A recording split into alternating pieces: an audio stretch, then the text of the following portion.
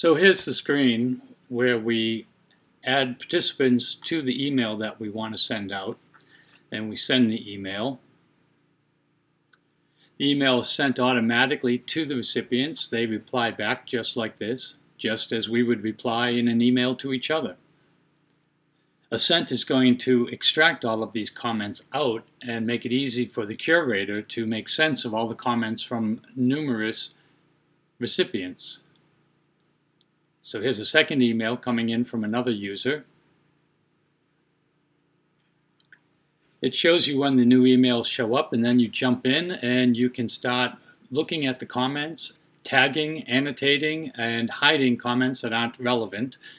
All of this is completely transparent to the participants, so they can come in and see how their emails were curated, if ideas were being ignored or misunderstood.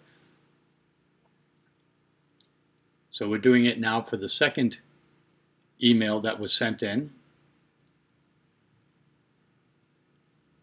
You'll notice that the tags that have been used end up displayed on the right side. But we have a more advanced way of looking at all of the different comments and tags that you'll see in a moment now as we finish up this email. So this is the collection viewer, and we can set the collection to show and hide different comments.